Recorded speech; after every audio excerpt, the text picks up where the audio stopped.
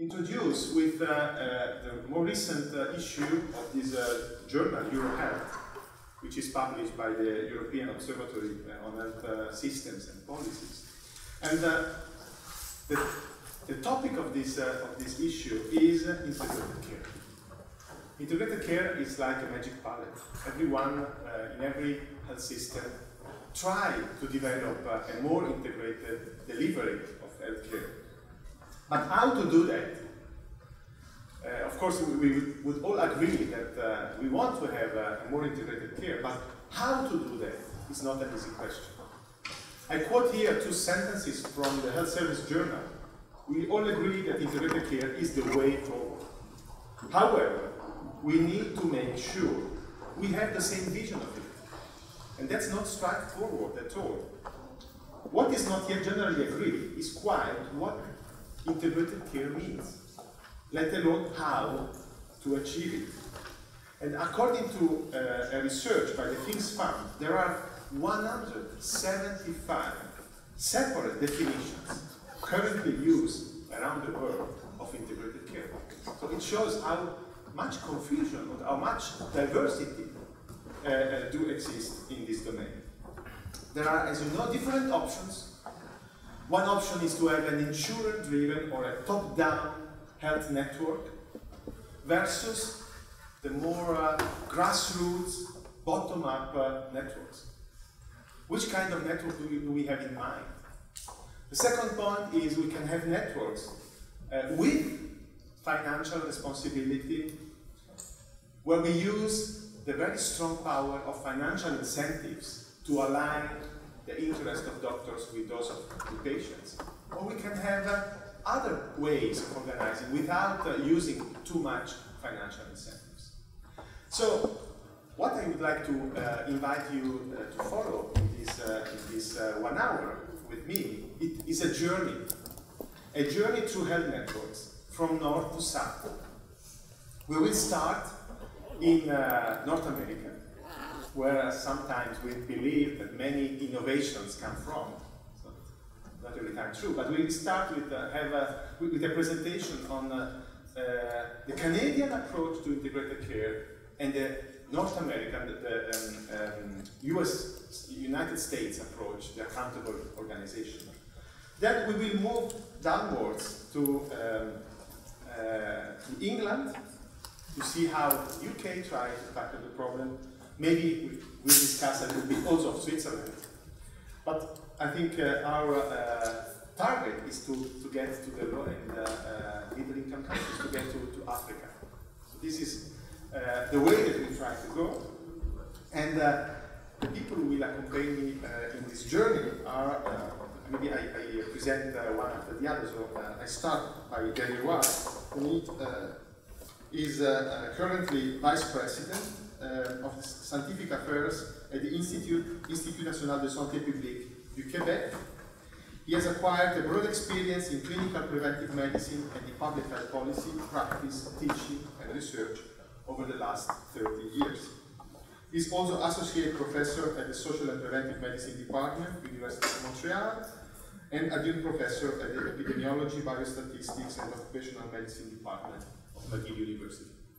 So, all health systems face common challenges, growth of demand, growth of supply, resource constraints, and we have to find new ways to really do our job in a better way, in a more effective way. So health networks has been described as an adaptive strategy to transform the health response facing these common challenges.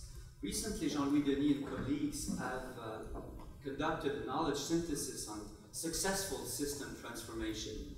And I think that's the focus of this morning's talk, because implementing health networks is a significant transformation. So the Quebec case, I think, is really strong on it. So he suggested that strategic realignment efforts, organization and networks as engine for delivering change, professional cultures, enabling environments, patient engagement, and obviously evidence-informed decision-making are all potent contributors to successful transformation. Now, networks and how do they interact with these cross-cutting things that Jean-Louis has described. First, a couple of definitions here and key issues with networks. Obviously, networks have common characteristics, irrespective of context. First, they regroup or they interconnect organizations in new ways to achieve a common goal. This idea of shared vision and common goals is a critical one. They are often formally established and governed and goal-directed. That's the particular Quebec case. In the US as well. They are market-driven, but they are goal-directed and they are formally governed. Relationships among network members are primarily non-hierarchical, and participants often have substantial operating autonomy. It's somehow rooted in the professional culture. It's self-organization and self-discipline to some extent. When to use a network? It's not a one-size-fits-all solution, but it's quite a versatile strategy. Well, it's certainly when you need to adapt more effectively, and a recent study by Proban and colleagues summarized this very nicely. You use a network when the resources, knowledge, and solutions are spread across many different entities. So you share competent capacities. When a coordinated response from a multitude of organizations is required in order to appropriately serve client needs. And that was certainly the bottom line in the Quebec case. We needed a concerted effort that was not happening spontaneously. And non-usual, wicked problems also sometimes require networks, but it's, I think, another topic that we won't cover this one. Key advantages, well, it leverages limited resources, enhance range of service, allow for more flexibility, highly flexible solution originate from network. Enhance responsiveness, if it's well managed, may achieve economies of scale, exert more pressure on politicians. So it can become a political tool to influence the policy agenda. But these are theoretically plausible properties. Empirically, we'll see it may or may not be fully demonstrated, but that were basically the assumptions that were made in the Quebec, and I think in most of the US work that I've seen. Typical network problems, varied commitment to network goals. People may not follow the game plan or may not fully adhere to the stated goals. Culture clash, power issues, loss of autonomy, coordination fatigue, potential for reduced accountability by participants, and a difficulty to manage. Actually, it was the reason why we worked with Fred Paco and Eric Lidbach, and we came together with this recent English language publication on basically how do you manage health networks? What are the key principles, building blocks, strategies? So that's the purpose of this book, and we're quite happy that we can publish in English now so that we can share to the global audience. Are health networks a relevant solution globally? I would tend to think that it's probably the case. At least that's what I get from my teaching experience here at the summer school.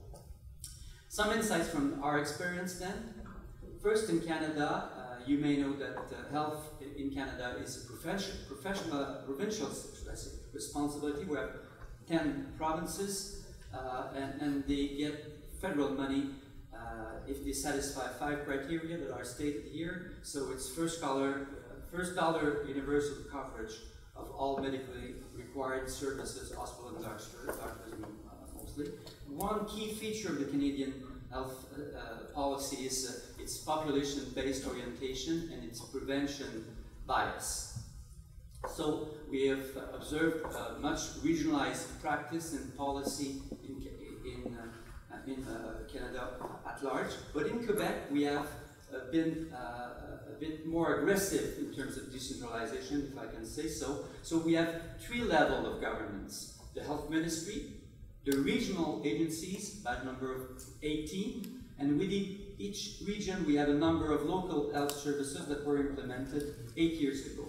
So we have a local integrator, which is a center who is in charge of a given geographically defined population locally. So we have 95 local services network for a population of 8 million.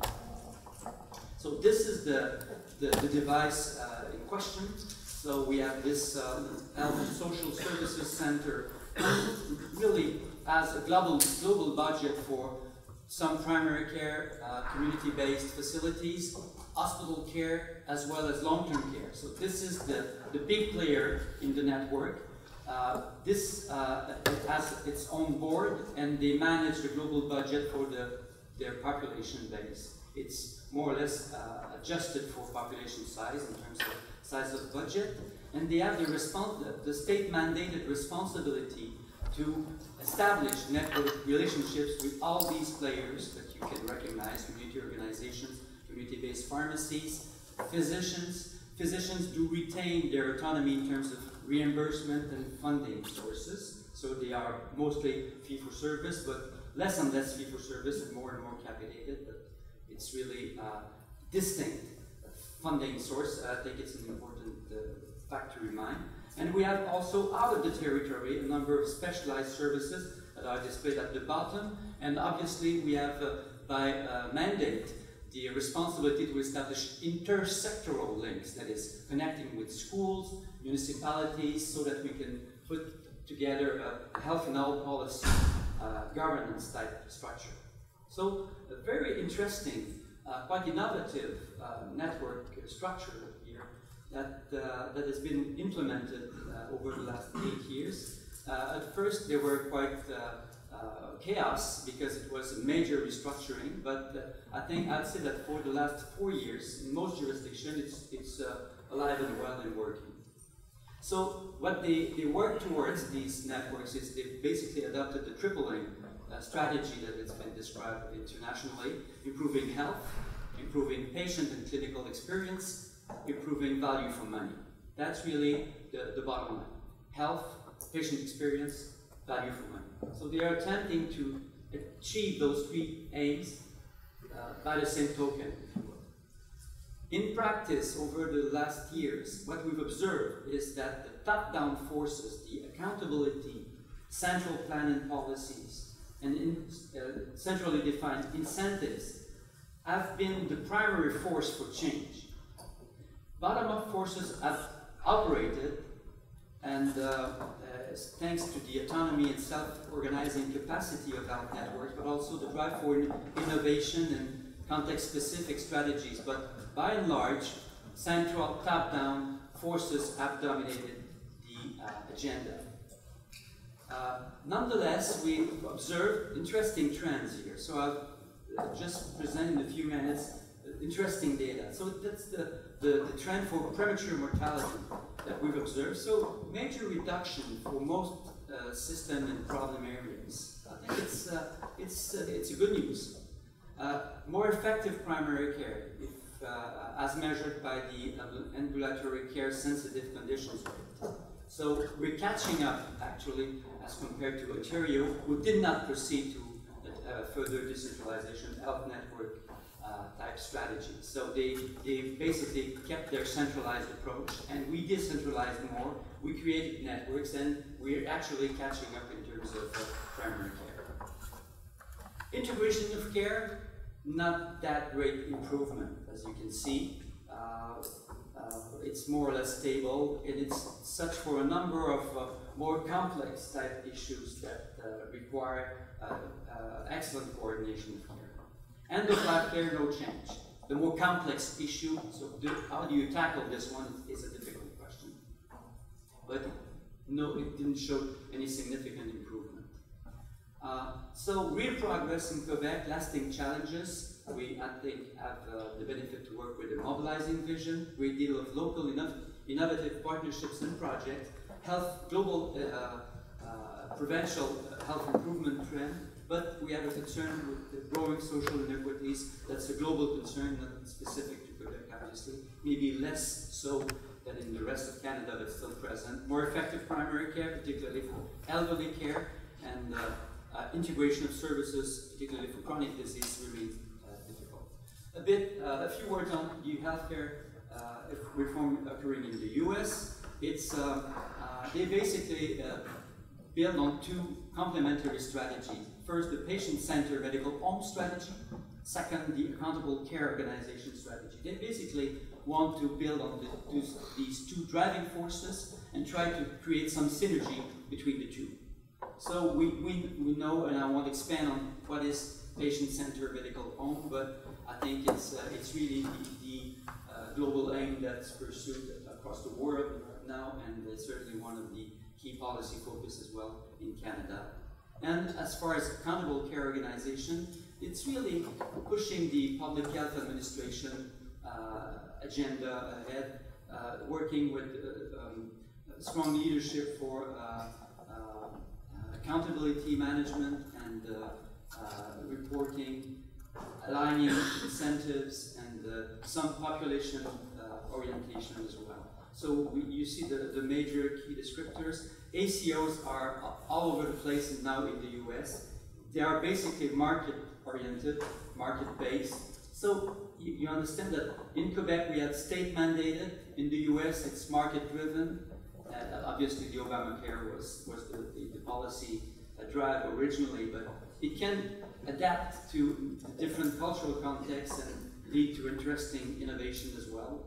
Obviously no conclusive data on the US experience at this point, but much innovation. And there are certainly hundreds of papers every week in my scientific surveillance that I do. I see all kinds of publication every week, and it's a very important drive. So basically, what I see in the US occurring is despite the huge market and political force, they were able to merge really the potential of patient-centered medical homes and ACOs and try to accomplish high-performance health networks dynamics. To what extent it will happen, we'll see. It's too early to say, but it is certainly an excellent start, and people are quite enthusiastic. My friends in the US are very enthusiastic about what's happening. Concluding remarks on health networks and collaborative governance, I think what the bottom line is that we have to merge somehow two cultures.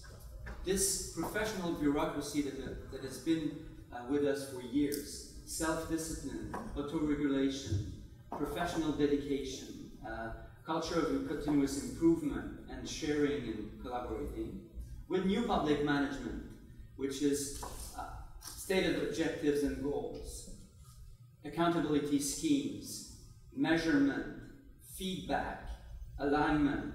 These are interesting approaches that are, I think, complementary to a large extent. In managed networks, we have to make it a reality. We have to bridge somehow these two cultures. And in other words, we will need strong clinical leadership and strong management and policy leadership. And this may lead us to high-performing health networks. I think in a nutshell, to conclude, it's my final word, I think what we have been able to achieve in my context is a fair amount of strategic realignment efforts, building on networks and organizations that really as the engine for change. We have more difficulty creating these enabling environments. We've used evidence to some extent, but it's not systematized in the way we actually monitor and make sure that we improved what's happening.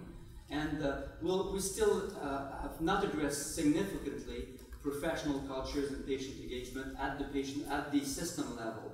Local innovations, but it's not been fully integrated in the policy work that we've been doing. So we've achieved some improvements, I believe, but there's still lots to do if we want to fulfill Jean-Louis Denis' successful transformation preconditions. Thanks very much for your attention.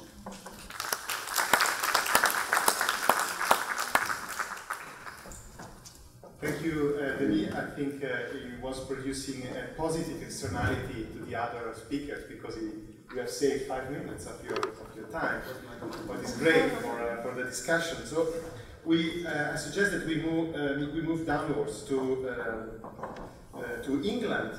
But Mark is, I think, was born in South Africa, so I think very south in our journey. He has a PhD in economics from the University of York and 14 years experience as a research and senior research fellow at the Center for Health Economics of the University of York. And I am proud to say that from August 1st, 2013, he has been awarded SSPH Plus professorship, assistant professorships at the IEMS, Institut d'Économie et Management de la Santé of the University of Lausanne. So this week we had the opportunity to meet 3 of our new assistant professors out of the 5 that we selected this year. So Mark, please your talk.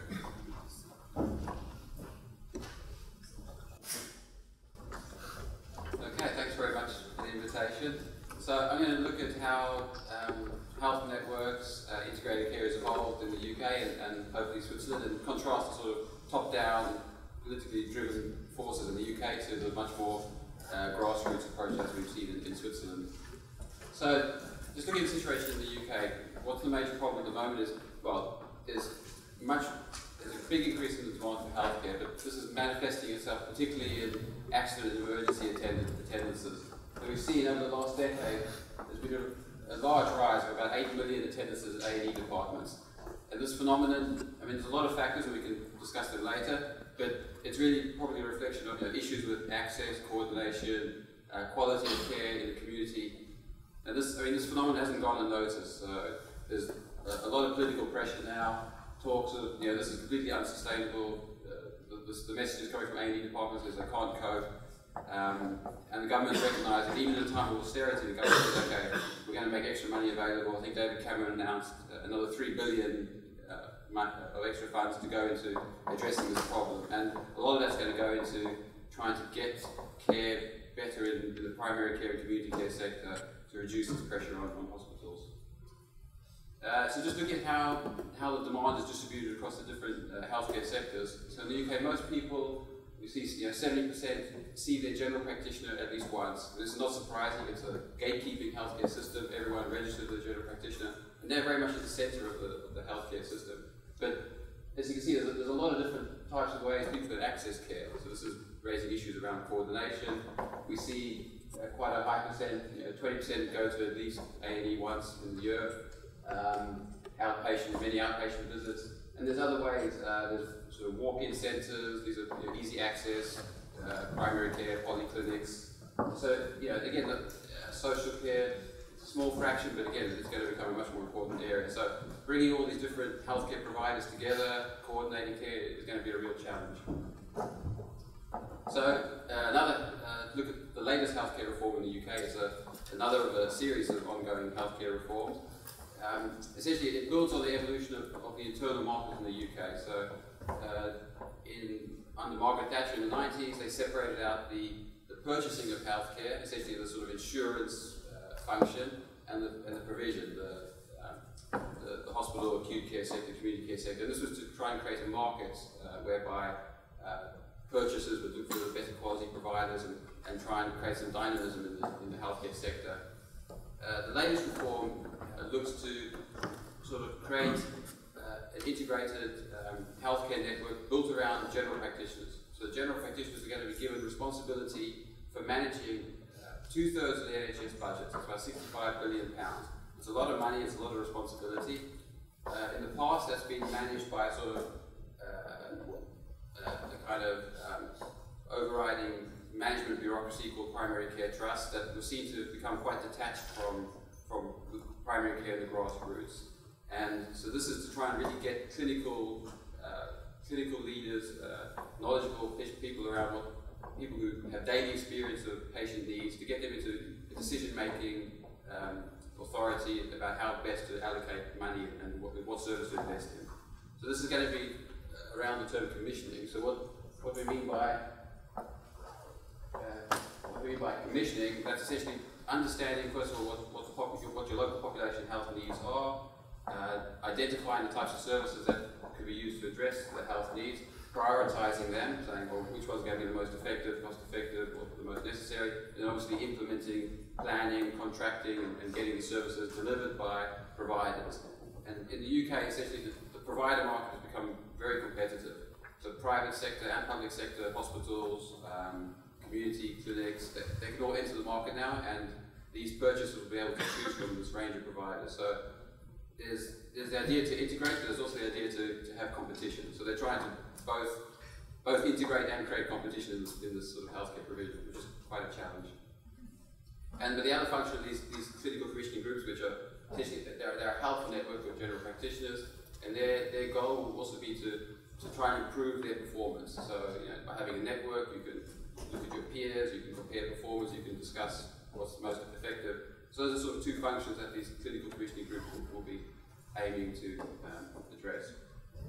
So just quickly, the NHS, the structure, it's a tax-financed healthcare system, so everyone just pays taxes, and then it's a political decision about how much of those taxes will be allocated to the NHS. Patients don't have to purchase insurance or pay for their NHS healthcare. It's the Department of Health who's then responsible for sort of implementing government policy. So the government will decide how they want this money to be spent, and the Department of Health will support this. And then it's the NHS, who will then obviously be responsible for implementing this. What's happening is the money is going to most of the money is going to clinical commissioning groups, and it's also split with the public health. So there is a separation between public health and these clinical commissioning groups, which is an issue. Public health will be dealt with by sort of local authorities which deliver public services. But the idea is that, well, first of all, these groups must make strong links with public health, because I think public health has to be integrated with service provision.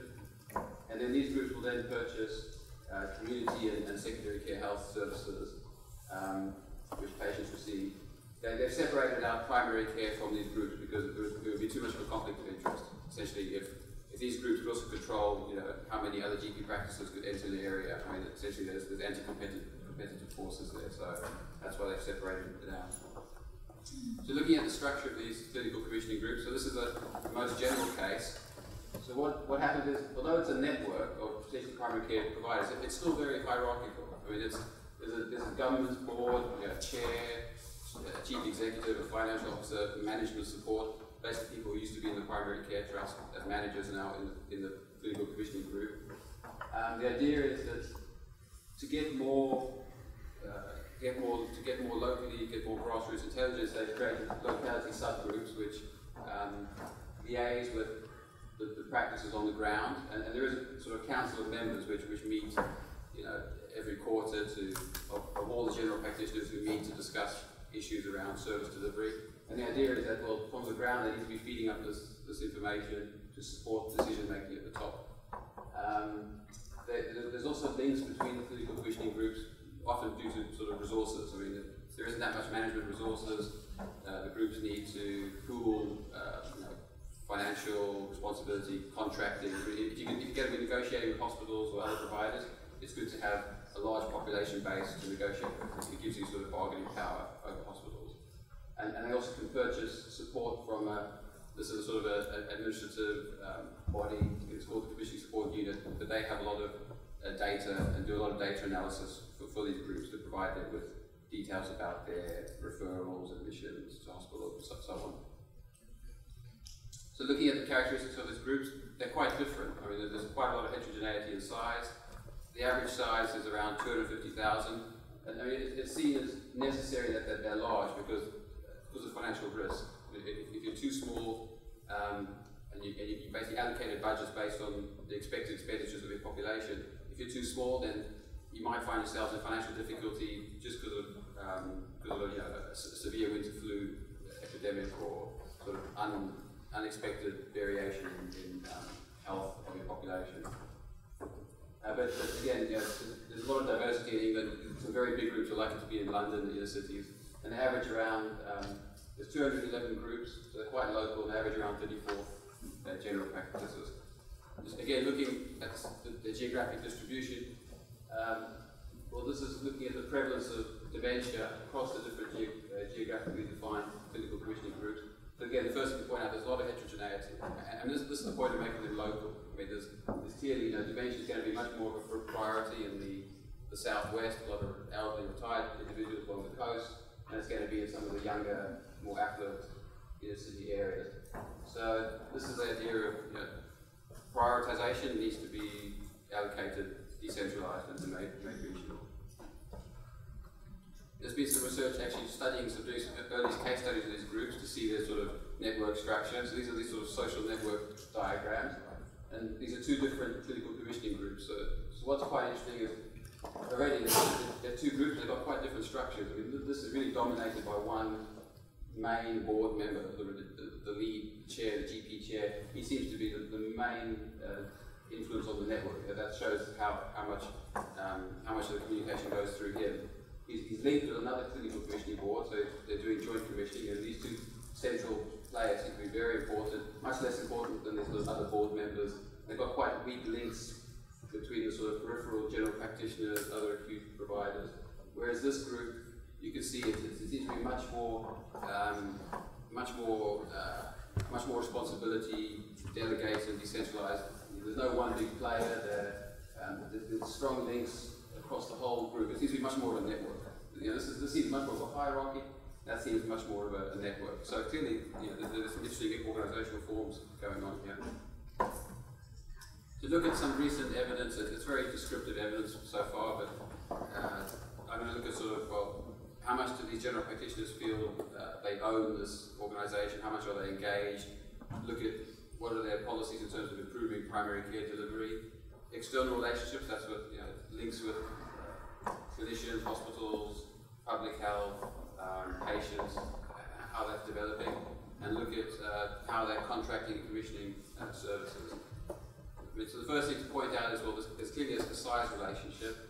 So the larger, as you probably would expect, these larger commissioning groups, the members don't really feel they own the group. I mean, only 35% responded that they feel that they own, that they're part of this, they feel part of this organisation. Whereas the smaller groups, you seem to have a much more clear sense of, you know, we're in this together. This is our chance to do things. Again, in terms of engagement, there's this discontinuity between the board members, the people at the top of the hierarchy, and the grassroots. So, yeah, the hierarchy, obviously, as you'd expect, you know, that the majority, 80% feel they're really involved, but the grassroots, only just about 50% feel somewhat or highly involved. So there's this discontinuity in these groups. So just to give a flavour of the sort of attitudes, I mean, this is commissioning, this is taking financial responsibility, and not all doctors like this. I mean, we've seen in the past, from past reforms, there was GP fund holding in the UK where they gave individual practices budgets. It was voluntary, and we found that only about 50% of GPs actually wanted to have a budget, 50% didn't. And you know, this is reflected by these attitudes. You know, some GPs will say, you know, we shouldn't be taking responsibility for financial choices. We should just be concentrating on patients and ignore the financial consequences. Whereas other general practitioners will say, no, I mean, we're dealing with a population here. There's the decision for one patient is going to affect another. There's an opportunity cost, so we need to be financially responsible. Look at development of primary care. Then essentially, performance monitoring was seen as something of a high priority. So there's a lot of peer pressure in these groups, which seems to be one of the main driving forces of improvement. So they really want to compare each other's performance.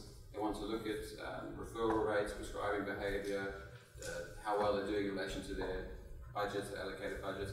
So yeah, they want to be very proactive amongst the members. Financial incentives, well, each practice is given like a budget, and they're given some incentives. If they keep within their budget, they can keep some of the surpluses. There's also a general sort of incentive on the clinical commissioning group, and that's coming from the government. So they're saying you need to reduce avoidable mortality, as Denis highlighted. You need to reduce avoidable hospital admissions. So these are seen as targets which the groups have to achieve, and they're given extra money if they achieve these targets. And also they want to develop referral pathways. So they're looking to implement sort of referral management centres who will review management practices, referral practices, looking to see if they can improve guidelines and get more dialogue between clinicians. And yeah, so what they're prioritising is mainly prescribing and referrals to secondary care. So those are things they see as very controllable. And there's certainly earlier evidence does seem to say that there's big gains to be made in prescribing, big cost reductions without probably significant quality effects. But also that, you know, they're concerned about access and experience. again, what are they prioritising? Well, we've seen the big rise in emergency care. That's obviously seems to be the main priority. Urgent care, and also long-term conditions, elderly care, and mental health. They're the four big areas. But yeah, there are signs of integrated, looking to improve the integration of care. There are a number of integrated care pilots, which I won't have time to talk about, but if you're interested, we can discuss them, where they try to improve care integration. A quick summary of the overall findings. I mean, these new organisations do seem to have changed things. You know, there's a high proportion of general practitioners on the board, about 50%. They feel that they are much more engaged than they were in the past. These locality groups are very important. Having sort of lower level autonomous groups seems to make a big difference. In terms of development, yeah, as I mentioned, you know, they're keen to performance review, look at budgets. External relations is probably the weak area. So it may just be because it's early days and these groups have been concentrated on forming as a new administration, but they haven't made good links with secondary care, the acute sector, or probably with public health and local authorities. Only 26% of these groups have a specialist clinician on their board, and it may also have something to do with the system. The system is like a competitive system. You're asking hospitals are competing for contracts with these groups, so they may not be that keen to collaborate and share information. They want to hold that information. If you're competing, you want to keep that information private. So I think there's a bit of a discontinuity in the whole system if you want to sort of have both integration and competition. And most groups are looking to commission.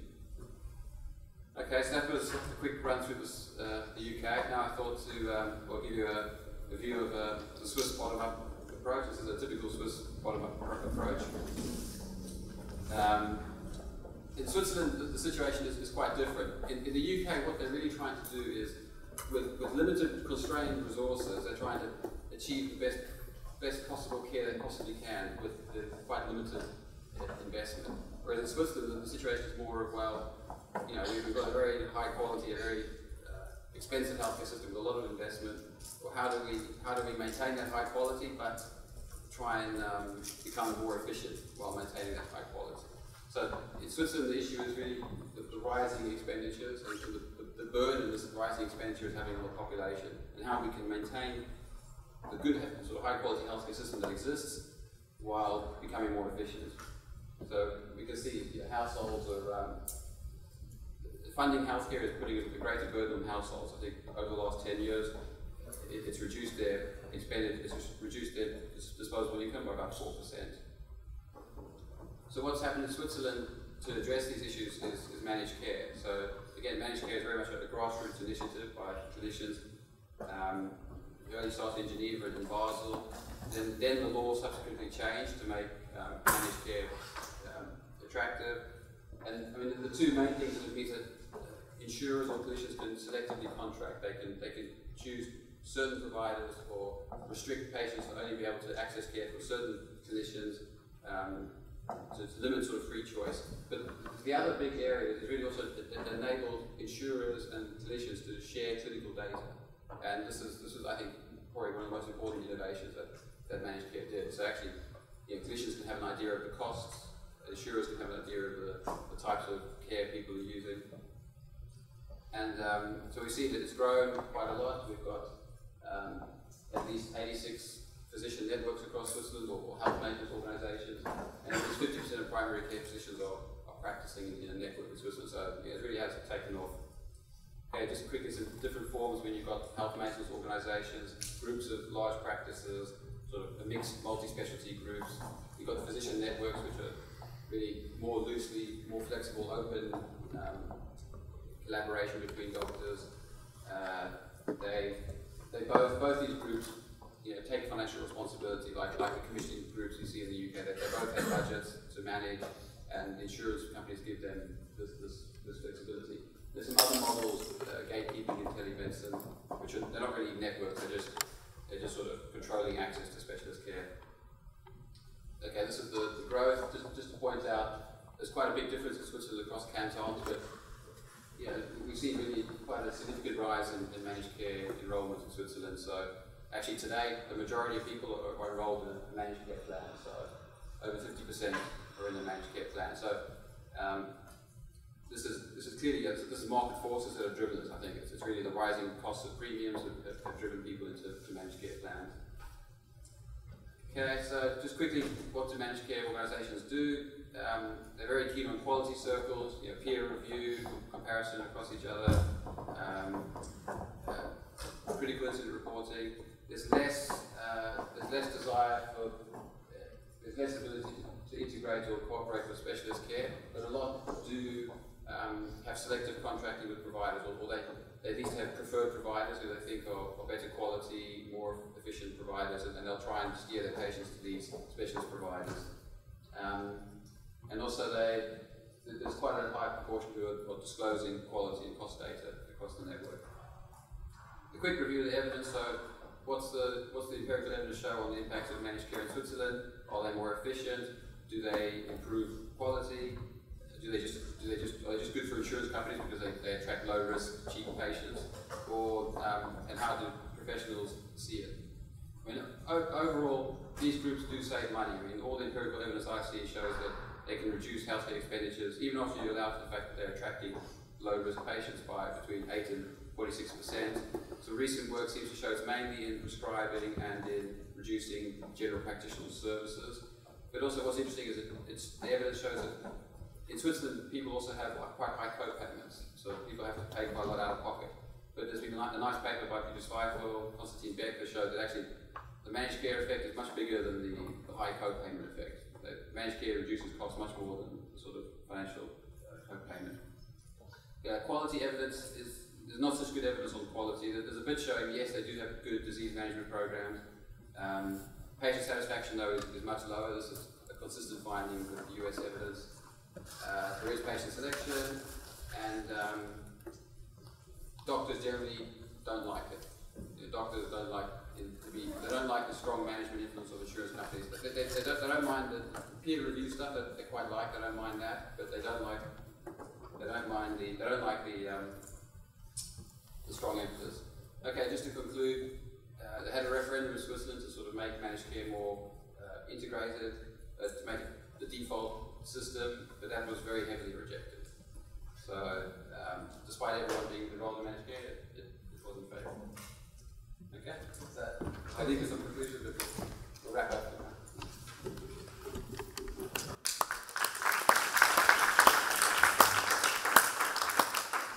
I guess put a little bit pressure on the time. Sorry for keeping you on time. So we go now to Sal, and I am very pleased to introduce Marcel. He obtained a PhD in medical biology from the University of Basel and an MPH from the University of London, and he's the director of the Swiss Tropical and Public Health Institute and professor of epidemiology and medical parasitology at the University of Basel and at the Federal Institute of Technology. And last but not least is the president of the Swiss School of Public Health. So Marcel, thank you for your suggestions.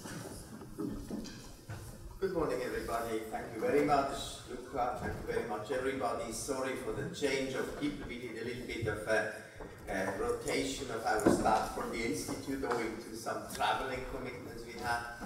But it's actually not just, we just took someone who was here, but we all, be it as Kaspar, who replaced me on Monday, and Don, who has had now to go to Canada earlier, we all have actually worked together on exactly the questions that we now discuss together. So, first point, actually I've written a Southern perspective, because this is something which I was given as a title. But in fact, I would actually rather bring in the resource constraint perspective, and not so much Southern and developing countries. It is this resource constraints. The other point which is important in this discussion, what we could hear at the end from Mark, Switzerland, it was one of the interesting experiences that we could make, that we could share some 10 years ago already, our experience in resource-constrained settings in the time when Switzerland discussed rationing and rationalization of healthcare. And the question was, what can we learn from areas where we are actually having severe resources constraints. And a little bit what I would like to share with you is really this experience and how we came up to networks, to manage networks in the south or in resource constrained setting, and how actually this experience could also inspire some of the next steps we do in the north. So it's not just a question that now we go to those who have not a lot of money, and so then we just have to help and all these old, outdated concepts. We really have to think how, in this process of mutual learning, we can move ahead. So these are the challenges we write, and we had already through Denis's presentation. We have the challenges in the disease systems, a long list. We have the challenges of environment, you discussed it this week already.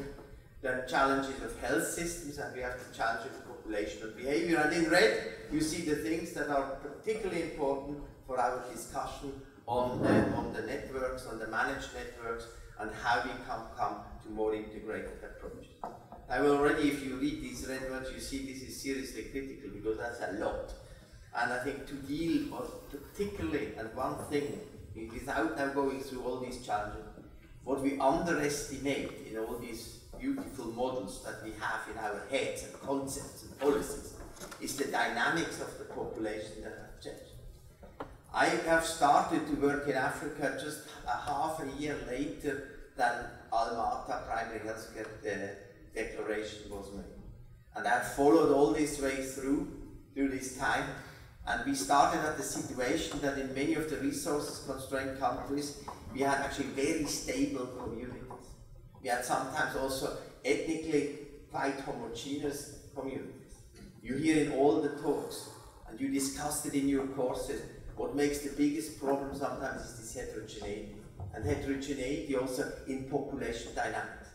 And without actually overstating it, I think this is one of the key drivers why many of these initiatives of comprehensive approaches do not work, because of the dynamics of the population.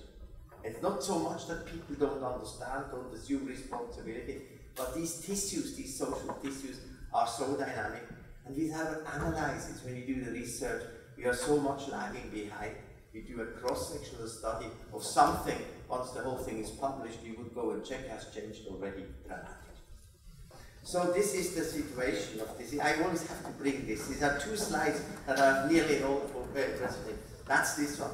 And you actually could say because of that, and particularly if you don't have a lot of money, you can give up, and you are in a situation like this donkey, and you ask the question how we can work, and our question here is, are really these the adaptive strategies to transform? That's straight from Denis's point that he wanted to make clear. And I say, yes, of course, Denis. And, but it depends in which context you do it. I think it is the contextual issue. And for the resource-constrained countries, and that's why it's also something I always bring, which is underestimated, I see it also very often in the coursework, is really how actually this concept has changed. And when you start here from the Alma-Ata primary healthcare picture up to 2008, deliberately, it's not because I stopped in 2008, but that's 30 years later, and it's actually again a publication. These are the title pages of the reports, where it says primary healthcare more than ever. And what really has changed, you see, is that we actually come from comprehensive primary healthcare. And we actually could say to Denis, his book is basically the translation of the primary healthcare strategy of Alma-Ata into action in a given setting. That's what it is, actually. But a lot has changed, you know, just briefly, the values have changed. We come from this broad approach, we come back now, and that this book is an exception to also for content which is broad to narrow content, from focus which is on the process of interaction to more output orientation that we ask in our health system, from horizontal orientation to vertical orientation, from longer time frames to shorter ones. And then you should not forget, that makes this network story a little bit difficult, that that's how we are confronted in these research-constrained countries, that at the beginning, when we started with having this comprehensive concept, the nearly only player was WHO. And nowadays, I could not fill all these arrows with all the players that are around. That's just a few selected. And the system support was very friendly when we were trying to translate Almata, and it is actually nowadays more hostile because systems sometimes are working against clear outputs and very vertical approaches, and that's particularly true in resources constrained countries. And of course, we know very much that we could hear from before systems dependency goes. So this we have to reconcile in these resources constrained countries. How do we bring these different strategies or different dependencies and changed values together, from the system support to the change focus of values and so on. And this is very important for you to have not so much the resources constraints experience. We had, after Almata, the big UNICEF initiatives, and that's dangerous when I say this was not a very good idea to dissect this comprehensive thinking into very vertical strategies.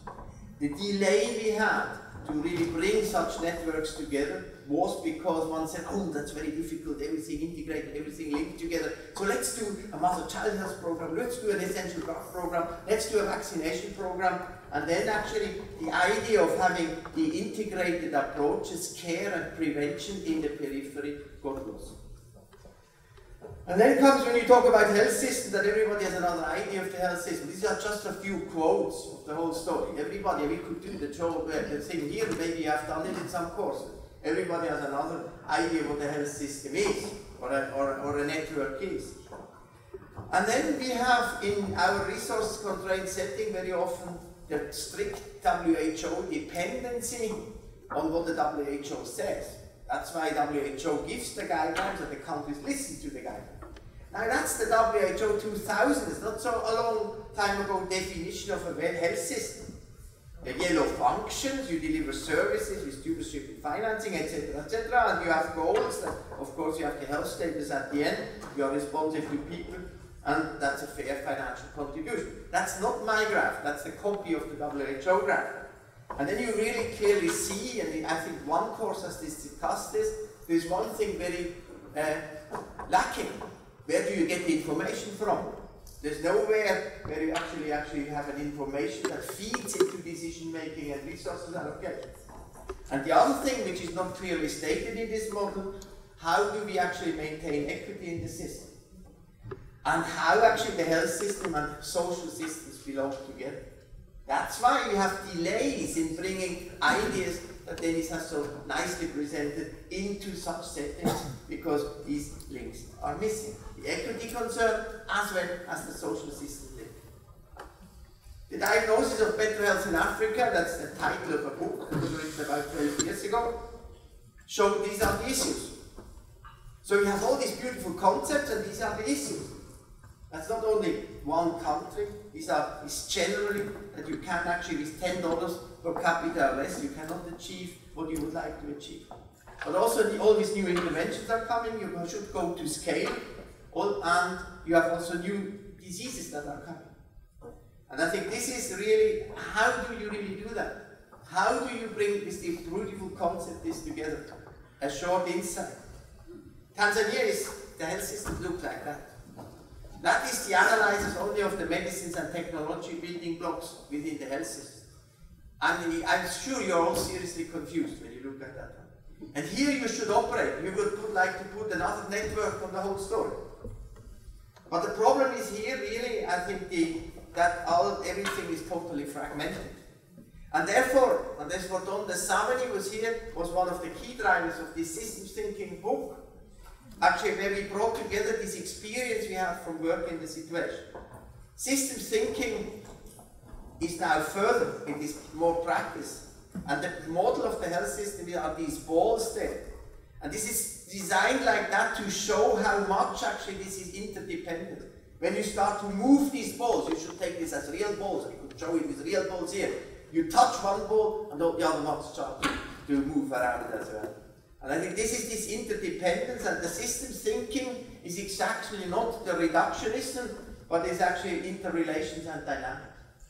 And Denis's input is really focusing on these interactions and dynamics. That's system thinking, not how to find more separations and fragmentation. And it's solution driven. And it is not just actually problem driven.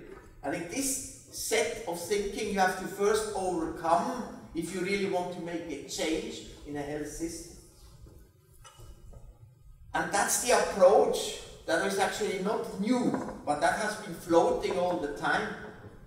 That's why it is absolutely crucial that we try to see in large countries how we can actually do at the subnational level, not like in Switzerland with 26 health systems, where we have actually an atomized health system into 26 capitals. But how do we really reach to have these beautiful networks, these families, these communities, and how do we interact with traditional social systems, etc. And here the key word, and we could stop here, is decentralization. And decentralization, you don't need a large lecture on this. This has to do thinking through how do you delegate authority and power. And one of the problems why these networks do not work is that not enough power is delegated. People always delegate responsibility. And they call it professional working. You hear that everywhere.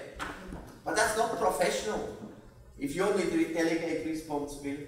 To make such networks work, and this didn't come out so much in these talks, is really this bringing responsibility and power into the hands of other actors.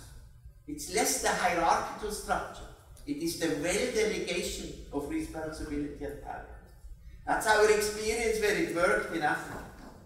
We do decentralization where we want to go more rational, we want to involve people, we want to have the community voice, we want to contain costs, reduce inequalities and so on. I did not write now a lot about public-private mix, but that's actually also what it is. In a system where you have a large part of a private sector, I think it is very important that you go into subnational levels in order to bring the private and the public player together, provided you have an overall legislation on the public-private mix. Then you can really live it. It depends if you're in a peri-urban area, in a very rural area and so on. This public-private mix and the dynamics are different. Therefore, to have one thing for a health planning in one country will never ever work. That's why a key again, how you bring these networks working, is really to go to this decentralization. Now, decentralization is used in a very sloppy way, very often. Decentralization has many phases, and there are mixes possible. You can deconcentration, you only decentralize administrative authority. You can do a devolution, a delegation, but also privatization is part of decentralization. And in many countries, you have a mixture of these approaches. And why do I say that? It's not to be theoretical. If you analyze the situation, how you can make work such a care network, integrated care, you must understand that each of these different forms of decentralization have a different impact on how networks work. They have a great impact on how you interact with the people, with the civil society, how you bring them in the experience we have so nicely seen before. And this is the other graph which always comes. Because this is the other graph that is actually, we always have to think how we come from an efficacious, good quality intervention to effectiveness at the population.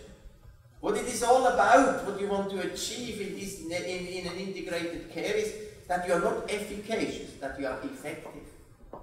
And if you don't see how actually you can kill, you can see your efficacy decline from not full access, not targeting the right people that should be targeted, not having the provider compliance, and not having the consumer adherence or the consumer compliance. Then you see, you can do your own examples and you can have more steps in your stairs, but it always goes downwards. The probability that all events are true leads then, for instance, in this situation, from 80% of something great you have, is only 30% of community effectiveness. Then comes another term which is important if you really want to see how such networks work, is actually the term of equity effectiveness. And the equity effectiveness is different from effectiveness because you not only ask who are these, or how do you achieve 30%, but you also ask who are these 30%. You know, when people come and tell us all the time, you visit health facilities and they say, you know, we have a coverage of 80%. Or they show you very often when you go from different health facilities in poor areas, they always have this graph on the wall. Nowadays they have it on the computer which shows how coverage goes up. And of course the first thing you have to tell them, great, it's wonderful. Because it doesn't go down, it goes up. But then you must ask the question, who are the 80% that you reach with your services? And then sometimes it's very quiet in the room.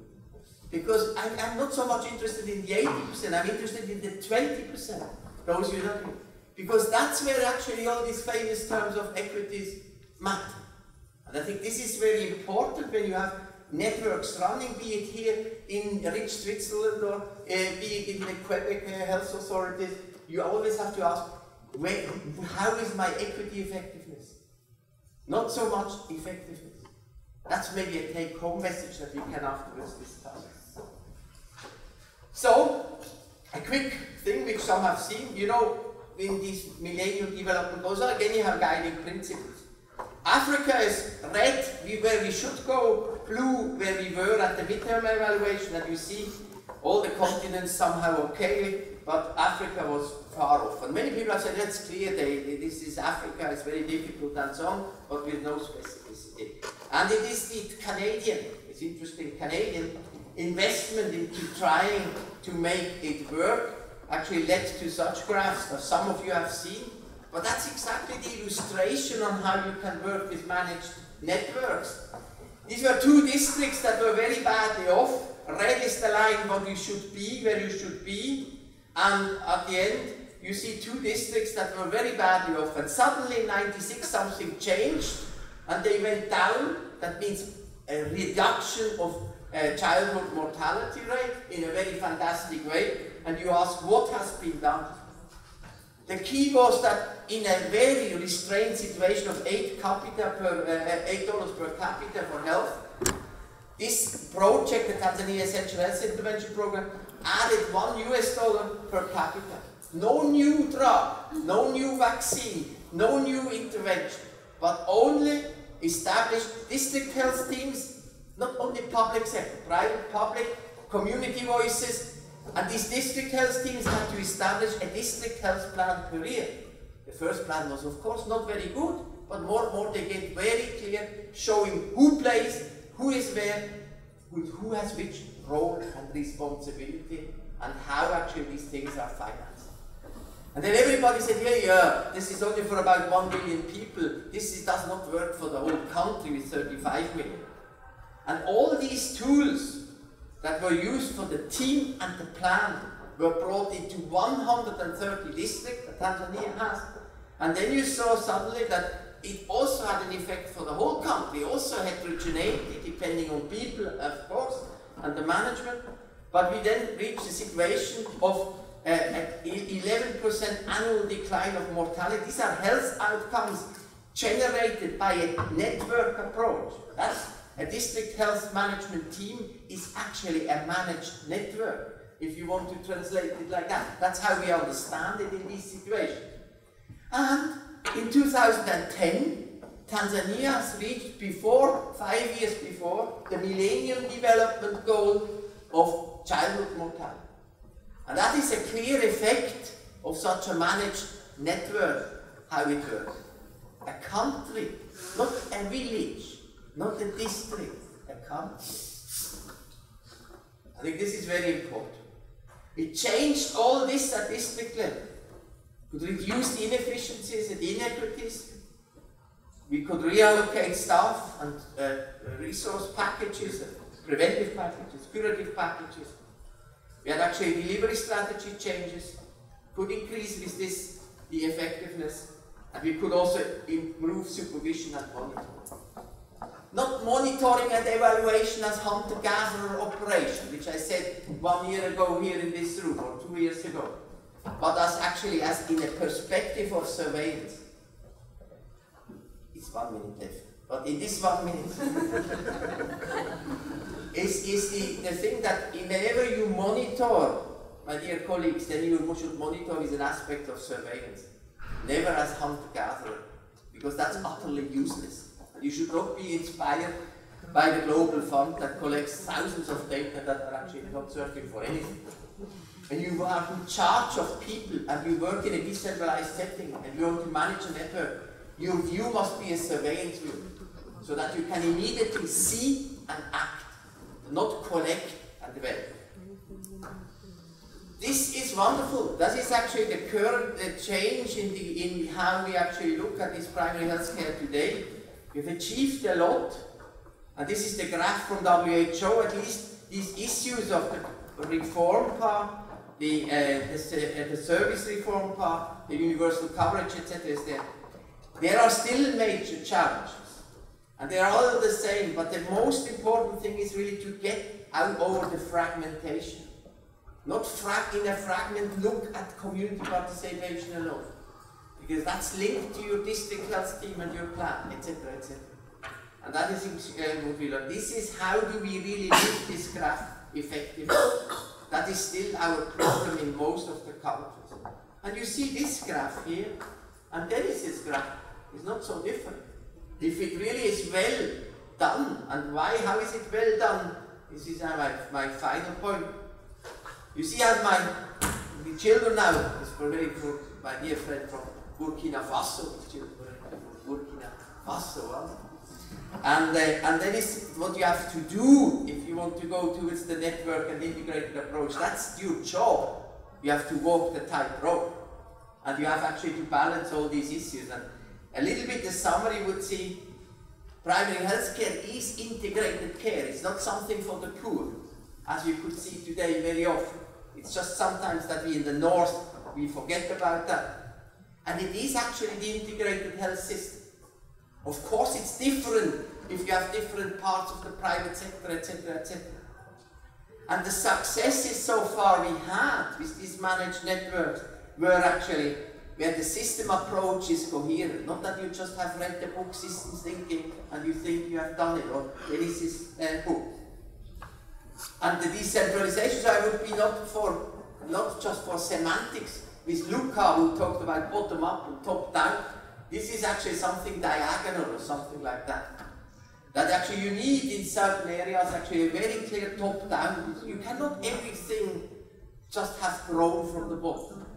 Because otherwise it gets to the general feel me, touch me atmosphere where everybody can just do what they want. Some lines must be clear, particularly when you don't have a lot of resources.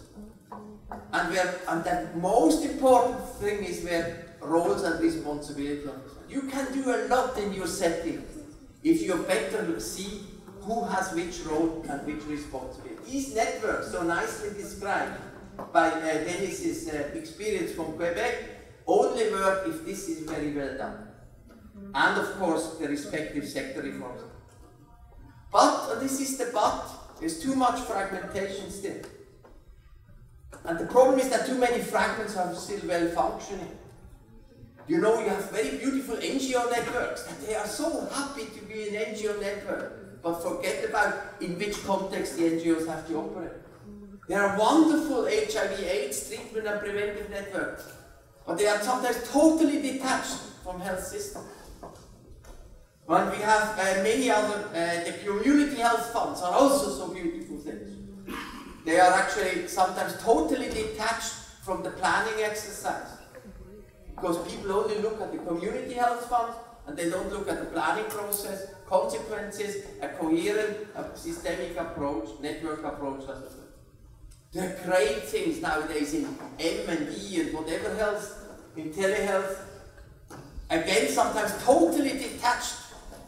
And the minister tells you in many countries, I'm overwhelmed. All these people come with the E and M devices and say, look here, you see, you can manage the whole health system. But of course, they have 5 different systems, and this is not integrated. These are my worries. It's not just jokes. This is actually what destroys a lot of our approach. And I think that's why we should really fight back and be comprehensive, not only in the thinking, but also in the action. It's difficult, the comprehensive action, but one should then not revert by just making fragments work. I would say poor countries and resource-constrained countries, there are positive things. If you look what I showed you in Tanzania, what we see in Uganda, Ghana, Mozambique, Botswana, this is in Africa, very promising. And we've lost out and left out maybe some, but these are the ones I know from really concrete own work.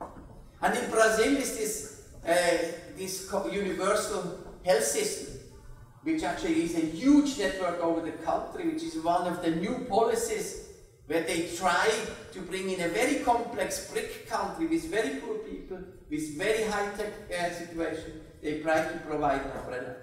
I'm very much interested to learn what happens there.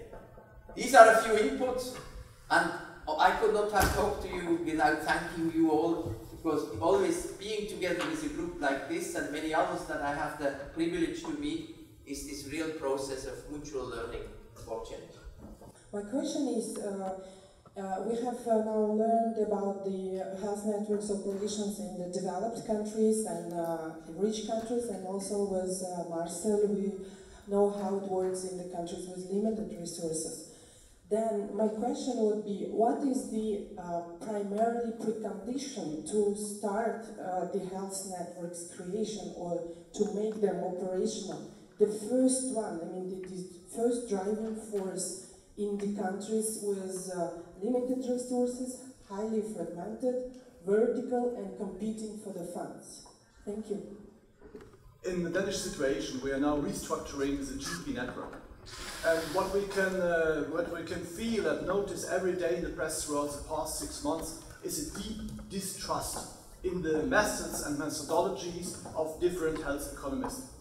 Being a clinician, I have been to meetings where health economists from different Danish parties or different universities have been called in to talk about one topic, one solution, and 3 people were called in, one after each other, and coming up with different solutions or proposals or analysis. So, challenge to you, are we ready now to put out open algorithms and share data and information on it to allow that this distrust is removed? In Denmark, the distrust actually led till that all GPs seriously considered delivering back their whole licenses to the state and going back to a privately paid system. And this, for me as a medical, this is a very, very serious situation, because if the distrust is so high that they say all these analyses just numbers, it's models, it has nothing to do with I'm trying to cure patients. So do you see a good way for health economists to come in? Maybe should we allow you early in all our studies, or what's the way to do? The creation of networks. I think it's wrong to think about creation. I think that is where the bottom-up approach is very important. You must animate what is there. And you should never try it. That is actually a problem that we see in public and international health. Too many people start creating. That's great to be a creator. But I think it's also very much better when we really want to do something for the communities to animate what is there. People in very difficult situations have actually better ideas sometimes than these big specialists. So this is not just going for an approach where you just let things go, but the role that you get these networks together. In the case of the African experience I have, but a little bit of Asian as well, or for instance Pacific experience recently on health planning that I have, it is really to see already, because these district health teams or these networks are basically ready. What you need to do is to animate what is there. Where you destroy a lot if you come and say, I do health sector reform in a country. I'm a consultant and I will tell you how I will do this. Then things go seriously wrong. This animation, that's why actually you must first listen and see before you actually talk. That's, by the way, why you have 2 eyes and 2 ears and only 1 mouth. That is what people often forget. And then you actually animate this. And I think a lot of the good things that have been done also, I believe, from from the Quebec experience is really a lot of more animation than creation. And all of you in your situation should really build on this animation thing. But of course you do this rigorously, even aggressively, that you are committed to bring these elements together. That's my experience in doing these things. And not coming with this template on how do you do health sector reform. I think that is where you correctly ask. When we all went in the 90s into the health sector reforms, we got actually these templates from the World Bank and other brilliant people who actually then translated into a real situation, destroyed more than they ever animated. And because it was not contrary to traditional, it was just contrary on how people have tried to solve the problems they have. But this should really not go into a very bottom-up thinking only. It goes also, you must be very, very often directive in this animation. This is not overruling and over authority, but you need to give some lines, and in order to do this animation towards those even aims that the people have. I think that would be my answer to the first one. The Danish situation we will tackle afterwards. But I would like to hear what Roy and Mark say to that. I totally agree with what has been said. In my words, I would say shared vision,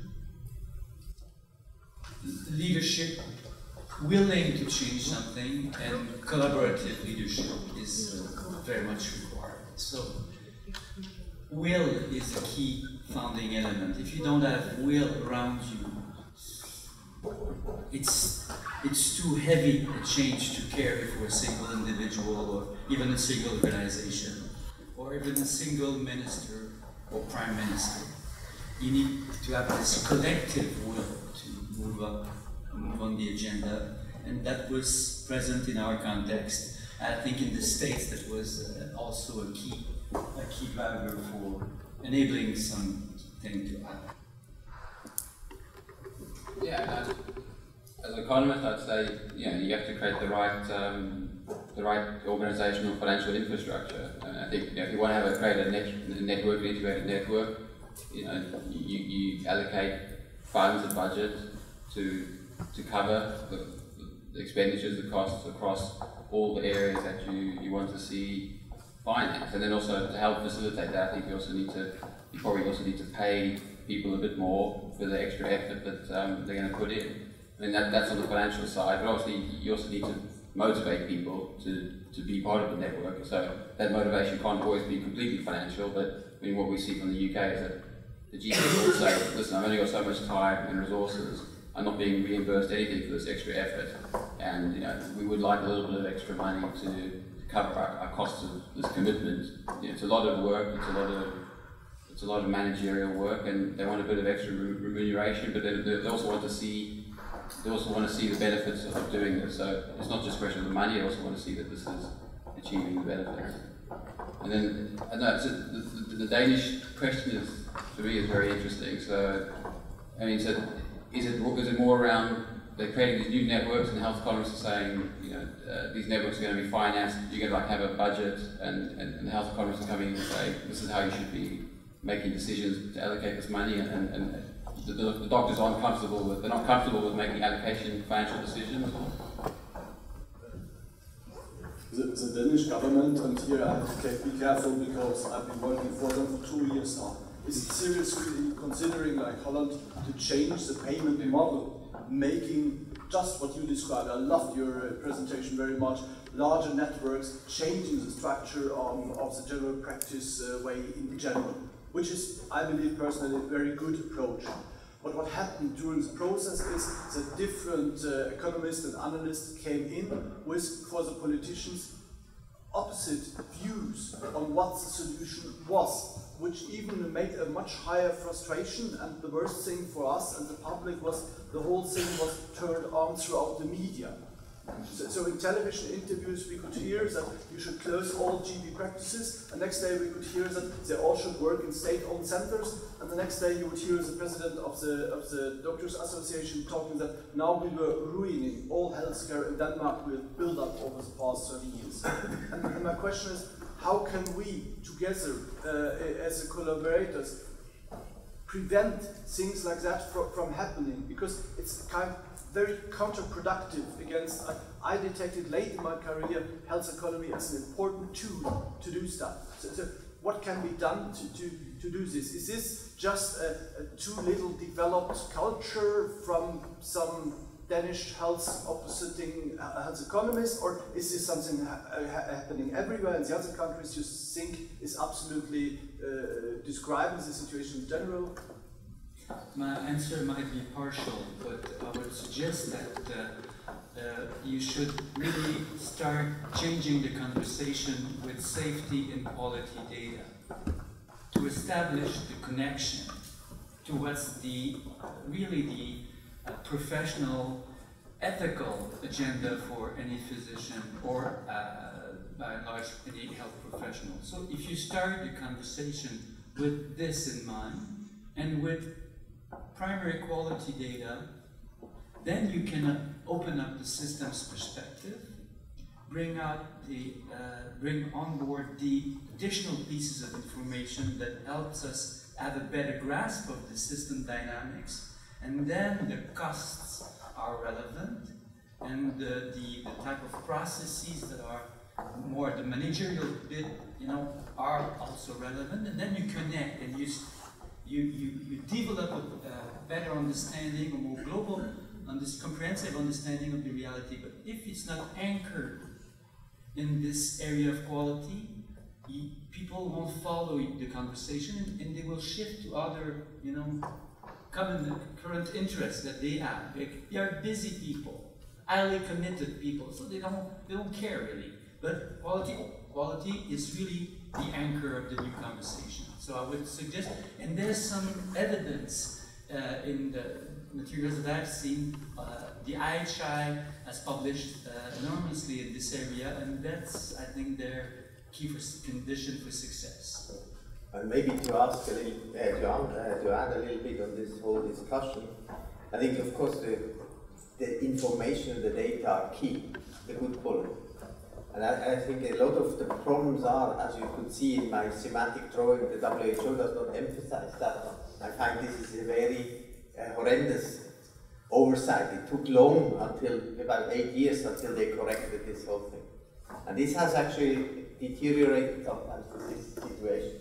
People did not see that this is actually an important building block. The other point, I think, is the situation. That's why we are here together as a Swiss School of Public Health. We were initially called, and it's still here, the Swiss School of Public Health Plus. I can say that's a nonsense, basically, because a public health without the economy is nothing. So this plus would basically not be needed. But you should also not trust too much on the economists. You see, public health development in Denmark is maybe not a very mature one, thinking about public health.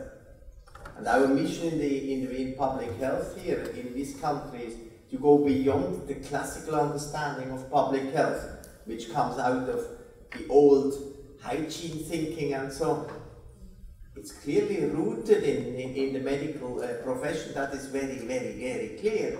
But we have to develop that. We are not yet there. That's why we still have the plus here in the public health. But I think this is when you ask, what can you do? Is first of all, you could be a promoter after such an interaction of public health in your country, because that is maybe there where it needs more. And the other thing is also when we talked at the beginning of creation, it needs financial means. What Mark correctly has said, that is absolutely clear. But that's also not. That is also a sort of facilitation, be it at the level of incentive or be it of having the means. And there the problem is that even if we have changed our paradigms in health planning in 1993, and we said investing in health, many governments do not act as investors. And even private sector does not act as investor. And as investor means also a donor organization. I see this in poor countries a little bit. You get support for a health system, but everything is prescribed, you know, this hopeless micromanagement that they don't trust the local initiative. And if you are an investor and if you want to invest in good health, you must leave it to exactly those teams to make the resource allocation.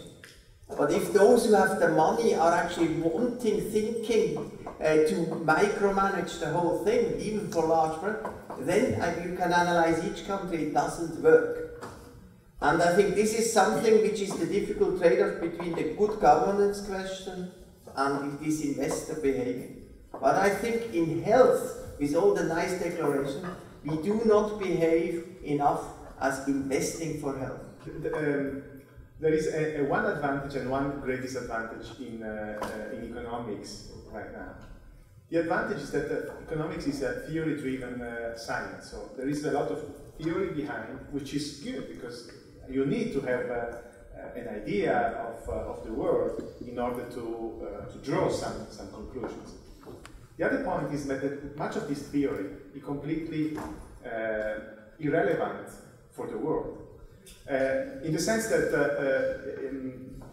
the description of human being, per definition in economics, is a very simple one.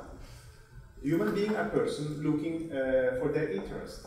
So this is, of course, one important dimension, but it's not the only one. There are a lot of things going on, trying to increase and to have a more generous view on the human being, including commitment, persuasion. I mean, there are other stuff of important dimensions that make our life meaningful. So I think this is what I learned in these years interacting with public health, that using our economics stuff, we need to embrace a more large view of the world. And really to enter in this world, something is happening, because otherwise our response would be, in order to get a goal, you need either to pay or to control, and pay is another form of control.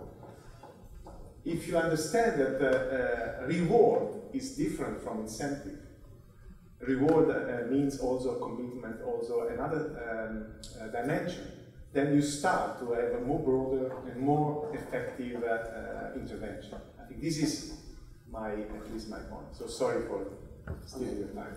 Okay, thank you. My name is Amadou. I am from Burkina Faso in West Africa. So my question is from Marc and Denis' talk, primary healthcare improvement and development is a main challenge for all, even in Canada and UK. So after Marcel, I understand that dynamic and integration can be the best way, but how can we improve the rural community primary healthcare by organizing them? How can we organize the community in the rural area to improve the community primary healthcare?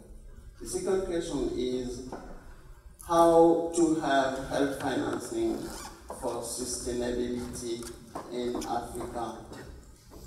When we know that we have many finance from external, but we can improve the health financing from the local community and it can be sustainable.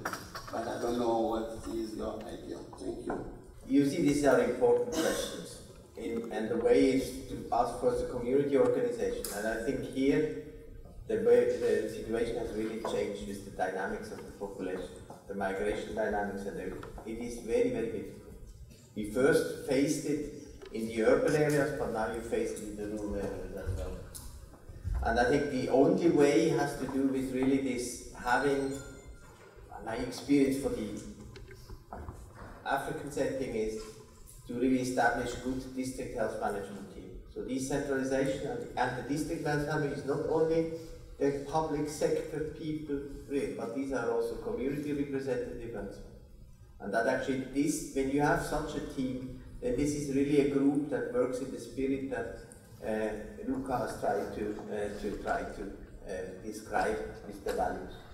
And I think this is something which our experience shows when you get such a team together at the beginning. Of course, it's not easy, very difficult. But what we certainly need to get is an external facilitator. You must first have to get those who are responsible for part in this sector to find together. And I think that has worked. The positive examples are very much done by basing themselves very strongly on the district health management team. And one course actually tries to do that. They do health planning with limited resources, and they exactly have to do that. They act as a team. And this is not theoretical, that's practice. And this leads to your second point. If you have in a situation a real good such team and plan where it says these are our roles and these are the activities and that's who is responsible for and that's how it is paid for. In many of these situations, you get what means sustainably in our world, but you get longer-term commitment from inside and outside. Or inside means from the population as well. And there's a very good example of, again, our Tanzania. Tanzania is now, it has been the pet of development cooperation for many countries, based on, and nowadays there are other people who say that this country is a failed state, because everything was nice what Nyerere did and how it evolved, but there are still many things that don't work anymore. And even in this difficult situation, if it works and it's not a failed state in those areas where you have exactly for health these teams established. That's where actually still can assure that funding comes also from the people who participate in very, very poor areas in southern Tanzania, for instance. And it still brings in the commitment of the so-called donors, despite the other discussion. So again, it roots in this nucleus that is such a large country, you really need to go to a decentralized approach. And this is the thing, and you will see in Burkina Faso it's smaller, but also there you have a huge heterogeneity where this approach will be the one to overcome. Look to your neighbor Mali, even in a difficult situation now. That's where also this decentralization in a reasonable way, not the Swiss way with 26 systems for 7 million people, is actually going to work. By all means possible to maintain public health leadership and clinical leadership working very closely together. This split is extremely delicate and it may not lead to real improvement. If we all understand that we're working on the interdependent determinants, so if we split responsibility, we're adding fragmentation, we're introducing competition for resources, and that's not good. And it tends to be a very strong basic trend that we have to fight against. So if you have some ability to influence implementation, try to synergize those two strategies, public health leadership and clinical leadership in the district team, would be really synergistic. It's not the area of my expertise, but I know from Bangladesh, the wool has to come, well, in Bangladesh the wool came from the government. You know, they said we want to prioritise improvements in rural healthcare. And it wasn't just a focus on healthcare, it was a whole infrastructure, you know, bridges, roads, network connections, and that made a big difference in Bangladesh. And then, and maybe networks can help because, you know, these rural communities, it's hard to attract people to work there, but if you establish networks with, you know, central healthcare facilities, so that at least people have links with the better, more attractive areas, then it can attract people to work in the rural areas. So that's going to be the challenge. It's also attracting people to be able to work in the rural areas. But networks can help that because you say you're not isolated. You've got strong links with our main facilities. Bangladesh is the example which, after the whole difficult political situation in '73, after the war, and had really to make an effort, an example of really what you always write down, intersectorial collaboration. Because there was very clear you cannot, and that's a very good example where, as Mark says, roads were done at the same time as you would actually do health centers and so on. This massive investment on this very poor corner of the former East Pakistan actually was necessary, and that's where it shows that these networks largely across sectors, you see, have actually produced the good results. And part of this same approach for better health, if you look within India, and I think you can do many analyses, but the fact why Kerala state in India is much better off is also this larger network thinking, which are anti-intersectorial collaboration. I mean, it's now a little bit shaky, but it has been the boost for the better indicators, and there particularly also education, not just health education from the health sector, but really massive investment in women's education that has catapulted this state into a much better situation. Plus, what you discussed yesterday, the nutrition situation, nutrition, a very clear investment in nutrition. And I think, so at the end, the health investments directly into health services was little compared to the other sector, but has produced much more on the health side. Why? Because business is a very good business, health is a very good business. And at some point, we are all part of that business. We, at some point, want to do things, we want to help, but we profit of that system as well. So my question is, you shouldn't sometimes just accept this and direct our theoretical thinking of, instead of how to tackle these problems, on better how to just accept this and how to bypass this and live with that. Find ways of living with those issues and just find other ways to go with along. I mean, I would not agree with that one. I think we cannot accept the level of fragmentation our society goes. This is but of course we don't aim for the ideal. But at least, you know, should these ideal theoretical things should be like a star that helps you to navigate. And I think nowadays everybody has GPS, that's why they don't know how to use a star to navigate. That's the problem. But it's really the way that you should not accept just that you make a smaller box and a smaller box and a smaller box. That you cannot totally eliminate fragmentation is clear to everybody. It's not naive. But there are numerous examples which we can discuss here or in Basel, and how actually we really have had success by not accepting that fragmentation has to be like that. The experience of Quebec is also, they didn't accept how it went before, and they tried to find a new way forward. And that is not saying naively everything is great and is all now solved, but it is a clear direction to reduce fragmentation, and people still make money in their own business and so on, but actually really to have a better contribution to health development. I think we should not, we cannot just sit here and accept. That's why you are here. That would be my last word. And that's why I use this all this time. Mutual learning for change. What I expect that we exchange here, and then we change afterwards in our public health practice or whatever practice we are. And I think this is what we get, not accepting facts that we know that are actually affecting negatively or just not developing health development. We have to accept autonomy and maybe encourage autonomy, but we have to manage greater interdependency. There are two complementary driving forces for improvement. So, is fragmentation autonomy? No. But it's related concepts, so we have to play with this. But I think autonomy is a key driving force for human beings and human societies. But it's not to be confused with fragmentation, because we are all interdependent.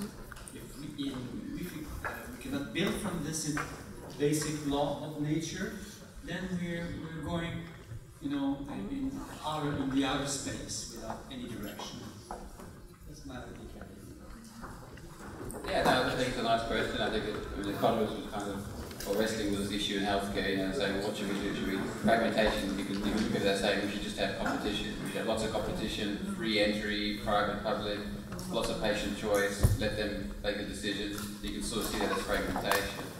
And then others will say, well, integration networks, fine, you've got coordination, but then that's restricting patient choice. Patients don't like that. But also, I mean, networks actually create monopolies. It could stifle innovation. Some economists say, well, that's going to stifle innovation. You know, you're restricting access to this network just to those who can provide the care. So, yeah, I think it's quite a good debate.